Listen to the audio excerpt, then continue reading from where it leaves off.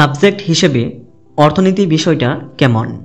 কোনো বিষয় পড়ার জন্য আমরা যখন আগ্রহ প্রকাশ করি, আমরা বলি ইঞ্জিনিয়ারিং পড়ে ইঞ্জিনিয়ার হতে চাই, ব্যাংকিং পড়ে ব্যাংকার, কিংবা সাংবাদিকতা পড়ে সাংবাদিক হতে চাই।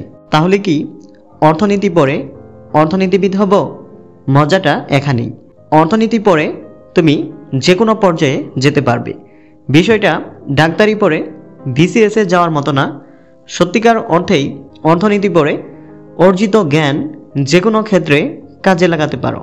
হতে পারো তুমি বিশ্ববিদ্যালয়ের শিক্ষক, হতে পারো গবেষক, হতে পারো বহুজাতিক কোম্পানির ডিরেক্টর, হতে পারো আন্তর্জাতিক সংস্থার উচ্চপদস্থ কর্মকর্তা, হতে পারো সমাজকর্মী, কিংবা হয়ে যেতে পারো বাংলাদেশ ব্যাংকের গভর্নর। আসলে অর্থনীতি অনেক প্রসারিত একটি বিষয়। খেয়াল করলে দেখবে স্টক মার্কেট থেকে শুরু করে বাড়ির পাশে ছোট বাজার, কিংবা জাতীয় বাজেট থেকে শুরু করে গড়ের আয় ব্যয়ের হিসাব নিকাশ, সব কিছুই নিয়ন্ত্রণ করে অর্থনীতি। আমরা সবাই প্রতিদিনই অসংখ্য অর্থনৈতিক সিদ্ধান্ত নিই। পার্থক্য শুধু আমরা জানি না সেগুলো যে অর্থনীতির পাঠ্য। অর্থনীতি বিষয়ক জ্ঞান প্রয়োগ করে যে কোনো সিদ্ধান্ত আরও ভালোভাবে নেওয়া যায়। পড়ালেখাটা শুধুই সংখ্যা, লেখচিত্র, হিসাব নিকাশের মধ্যে সীমাবদ্ধ নয়। অর্থনৈতিক জ্ঞান কাজে লাগিয়ে কিভাবে মানুষের জীবনযাপনকে আরও উন্নত করা যায় সেটাই এখানে শেখানোর চেষ্টা করা হয়। কোনো একটি দেশের অর্থনীতি কিভাবে কাজ করে ও করা উচিত, অন্যান্য দেশের সঙ্গে তুলনা করে আমাদের দেশের অর্থনৈতিক খাতে কী ধরনের পরিবর্তন আনা যায়, স্বতন্ত্র প্রতিষ্ঠানগুলো দক্ষতার সঙ্গে কিভাবে পরিচালনা করা যায়, কিভাবে কম খরচে বেশি মুনাফা লাভ করা যায়, এ সম্পর্কে অর্থনীতির ছাত্রছাত্রীরা ধারণা পান। এছাড়া ব্যক্তিগতভাবে সীমিত উৎস দিয়ে নিজেদের ঘরোয়া বাজেট, খরচ ও আয়কে কিভাবে আরও উন্নত করা যায় তাও জানা যায় অর্থনীতি পড়ে। হয়তো এই যে সম্পদকে ইফেক্টিভলি ব্যবহার করা, তা নিয়ে তোমার মাথায় অভিনব আইডিয়া কাজ করছে। অর্থনীতির জ্ঞান থাকলে সহজেই এই আইডিয়াটা কতটুকু কার্যকর তা বের করে ফেলতে পারো। আর যদি সেই আইডিয়াটা হয় পৃথিবীকে বদলে দেবার মতো, তাহলে কে জানে অর্থনীতিতে নোবেলটাও তোমার হতে পারে। অর্থনীতিতে 4 বছরের কোর্সে কি কি পড়ানো হয়? অর্থনীতি সাবজেক্টে যে বিষয়গুলো পড়তে হয় তার মধ্যে কতগুলো বিষয় আছে যা পুরোপুরি অর্থনীতি রিলেটেড, সেগুলো অর্থনীতির মূল সাবজেক্ট। তাছাড়া অর্থনীতির কিছু সাব সাবজেক্টও আছে। মূল সাবজেক্টগুলোর মধ্যে রয়েছে micro economics, macro economics, mathematical economics, statistics economics, industrial economics, international economics, economic thought, development economics, agricultural and rural economics, urban economics, Bangladesh economy, population and health economics ইত্যাদি। সাব সাবজেক্টগুলোর মধ্যে আছে computer, money, banking and finance, business introduce, accounting, social science, political science ইত্যাদি। এসব বিষয়ে ভালো করতে হলে উচ্চ মাধ্যমিকের কোন বিষয়গুলোই দক্ষতা প্রয়োজন? অর্থনীতিতে ভালো করতে হলে গণিতে দক্ষতা থাকা আবশ্যক, কারণ অর্থনীতি আর গণিত পাশাপাশি চলে। এছাড়া উচ্চ মাধ্যমিকের অর্থনীতি সাবজেক্টে দক্ষতা থাকতে হবে। ইন্টারে অর্থনীতি না থাকলে ঢাবিতে অর্থনীতি দেওয়া হয় না। তবে গণিত এবং পরিসংখ্যানের বই থাকলে অর্থনীতি বিষয়টা বেছে না নেওয়াই ভালো। আসুন এ পর্যায়ে জেনে নেই এ বিষয়ে পড়াশোনা শেষ করলে চাকরির ক্ষেত্রে কি কি অপশন রয়েছে। বাংলাদেশে ব্যাংকিংয়ে অর্থনীতিকে খুব গুরুত্ব দেওয়া হয়। বর্তমানে বিশ্ব ব্যাংকের কান্ট্রি ডিরেক্টর থেকে Bangladesh institute bank management BIBM এর মহাপরিচালক, কয়েকজন সহকারী পরিচালক সবাই অর্থনীতির ছাত্র ছিলেন। সাংবাদিকতার একটি বড় অংশ অর্থনৈতিক অবস্থা পর্যালোচনা, তাই সাংবাদিকতা না পড়েও আপনি এই পেশা গড়তে পারেন। BCS-এ অর্থনীতি পরিসংখ্যানে প্রতিবার 50টির মতো সিট থাকে, যা শুধু আপনার জন্য। আপনি পরামর্শক হিসেবে যোগ দিতে পারেন শেয়ার বাজার, বিশ্ব বাণিজ্যিক প্রতিষ্ঠান, ইন্স্যুরেন্স, মাল্টিন্যাশনাল কোম্পানিতে, রিয়েল এস্টেট, যে কোনো ধরনের শিল্প কারখানায়, ব্যবসায়ী প্রতিষ্ঠানে। পরামর্শক হিসেবে ব্যবস্থাপককে লাভের সহজ উপায় দেখিয়ে দেয়া, মজুরি নির্ধারণ এবং লাভ ক্ষতির সম্ভাব্যতা বের করা অর্থনীতিবিদের কাজ। প্রাইভেট কোম্পানিগুলোতে অর্থনীতিবিদগণ ব্যবস্থাপক হিসেবে কাজ করে থাকেন।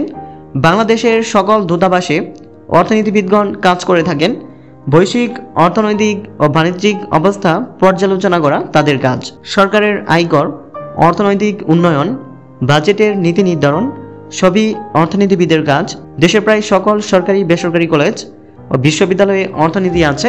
দ্যাট মিনস অর্থনীতি বিভাগের শিক্ষার্থীরা এসব শিক্ষা প্রতিষ্ঠানে শিক্ষকতা করতে পারবেন।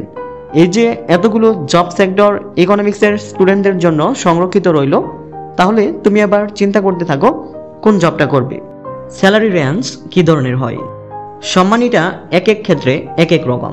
যেমন বিআইডিএস, সানেম বা সিবিডির মতো গবেষণা প্রতিষ্ঠানে স্যালারি শুরুতে 25 থেকে 35,000-এর মাঝে থাকে। বাংলাদেশ ব্যাংকের স্যালারি ফার্স্ট ক্লাস গেজেটেড অফিসারদের স্কেলে শুরু হয় 22,000 টাকা। জেনারেল অফিসারের স্যালারি স্কেল মোটামুটি 18,000 থেকে শুরু। বেসরকারি ব্যাংকগুলোর স্যালারি 30 থেকে 35,000 টাকা দিয়ে শুরু হয়। কিছু ব্যতিক্রম আছে, যেমন BRAC bank, mutual trust bank, AB bank, এদের স্যালারি 60,000-এর উপর। বেসরকারি বিশ্ববিদ্যালয় এবং কলেজগুলোতে প্রভাষকের স্যালারি অনেকটা রিসার্চ প্রতিষ্ঠানগুলোর মতোই 30,000 থেকে সচরাচর শুরু হয়। এনজিও বা কনসালটেন্সি ফার্মগুলোর স্যালারি তুলনামূলক কম, কিন্তু এক্সপিরিয়েন্স বা সিভিতে রিলেভেন্ট এক্সট্রা ক্যালিকুলার্স থাকা সাপেক্ষে স্যালারি বাড়ে। এর বাইরে থাকা, খাওয়া, যাতায়াত সুবিধা ইত্যাদি বিভিন্ন বেনিফিটস পাওয়া যায়। কোর্স কয় বছরের হয়? বাংলাদেশের বিশ্ববিদ্যালয়গুলোতে অর্থনীতি বিষয়ক স্নাতক ডিগ্রি অর্জনে সাধারণত 4 বছর ও মাস্টার্স ডিগ্রি অর্জন করতে আরও 1 বছর সময় প্রয়োজন হয়। কোথায় কোথায় পড়ানো হয়? বাংলাদেশের ইঞ্জিনিয়ারিং ইউনিভার্সিটিগুলো বাদে প্রায় সব বিশ্ববিদ্যালয়ে সামাজিক বিজ্ঞান অনুষদের বিভাগ হিসেবে অর্থনীতি আছে। জাতীয় বিশ্ববিদ্যালয়ের অধীন কলেজগুলোতেও ইকোনমিক্স বেশ কমন বিষয়। বিদেশে উচ্চশিক্ষার সুযোগ কেমন? অন্য মেজর সাবজেক্টের তুলনায় অনার্স মাস্টার্স দুইটাতেই ইকোনমিক্সের স্কলারশিপ অপরচুনিটি বেশি। বিশেষত কানাডা বা নর্থ আমেরিকার দিকে এশিয়া থেকে প্রতি বছর প্রচুর ছাত্রছাত্রী পড়তে যায়। অর্থনীতিতে স্নাতকোত্তর ডিগ্রি থাকলে বিদেশের বিখ্যাত বিশ্ববিদ্যালয়গুলোতে ব্যবসা সংক্রান্ত অন্যান্য বিষয় যেমন মার্কেটিং বা ফাইন্যান্সেও উচ্চশিক্ষা লাভের সুযোগ বেড়ে যায়। আবার উন্নয়ন অর্থনীতি, রাজনৈতিক অর্থনীতি, স্বাস্থ্য অর্থনীতি, পরিবেশ অর্থনীতি সহ নানা বিষয়ে আমাদের দেশের ছেলেমেয়েরা বাইরের বিশ্ববিদ্যালয়ে স্নাতকোত্তর বা পিএইচডি করছেন। অর্থনীতি সাবজেক্টটা ভাইয়া তুমি কেন নিবা? সাবজেক্ট হিসেবে অর্থনীতি নেওয়ার সবথেকে বড় কারণ হতে পারে ইন্টারেস্টিং ম্যাটার। কারণ অর্থনীতির প্রতিটি বিষয় বাস্তবতার সাথে খুবই রিলেটেড। অর্থনীতি সম্পর্কিত বিভিন্ন বিষয় তত্ত্বের মাধ্যমে জ্যামিতিক বিশ্লেষণে, গাণিতিক বিশ্লেষণে, বাস্তবতার আঙ্গিকে এমনভাবে ফুটিয়ে তোলা হয় যে স্টুডেন্টরা পড়ার সময় এটি উপভোগ করতে পারে।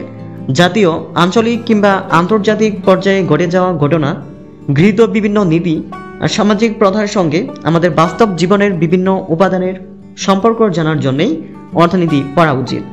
যারা ভবিষ্যতে গবেষণা করতে চান কিংবা শিক্ষকতার মতো পেশায় আসতে চান, অর্থনীতি মূলত তাদের জন্য। বাই দ্য ওয়ে, আগ্রহ নিয়ে অর্থনীতি পড়লে অনেক বড় বড় সুযোগ তোমার দরজায় কড়া নাড়তে পারে। শুধু প্যাশন থাকতে হবে, ভালো করার ইচ্ছা থাকতে হবে। পুঁথিগত পড়াশোনার পাশাপাশি এক্সট্রা কারিকুলার কার্যক্রমে অংশগ্রহণ করতে হবে। সব রকম অভিজ্ঞতা অর্জনের মানসিকতা থাকতে হবে। পড়াশোনার চাপ থাকবেই, কিন্তু তাতে দমে গেলে চলবে না। চোখ কান খোলা রাখতে হবে, লক্ষ্য স্থির রেখে প্রস্তুতি নিতে হবে শুরু থেকেই। অর্থনীতি বিশাল এক সম্ভাবনার নাম তাদের জন্য যারা এতে নিজের শ্রম, মেধা, যোগ্যতা ও অর্জন বিনিয়োগ করতে রাজি। আজ তাহলে এ পর্যন্তই। আমাদের ইউটিউব চ্যানেলে বেশ কিছু বিষয়ের সাবজেক্ট রিভিউ নিয়ে করা ভিডিও ইতিমধ্যেই পাবলিশ করা হয়েছে। সেই ভিডিওগুলো দেখে না থাকলে আমাদের ইউটিউব চ্যানেল ভিজিট করে ভিডিওগুলো দেখে আসতে পারেন। ওই ভিডিওগুলোর লিঙ্ক আমি এই ভিডিওর ডেসক্রিপশনেও দিয়ে দিব। বাই দ্য ওয়ে, পরবর্তীতে আবার কথা হবে অন্য কোনো ভিডিওতে অন্য কোনো সাবজেক্ট রিভিউ নিয়ে। সে পর্যন্ত সবাই ভালো থাকুন, সুস্থ থাকুন। আল্লাহ হাফেজ।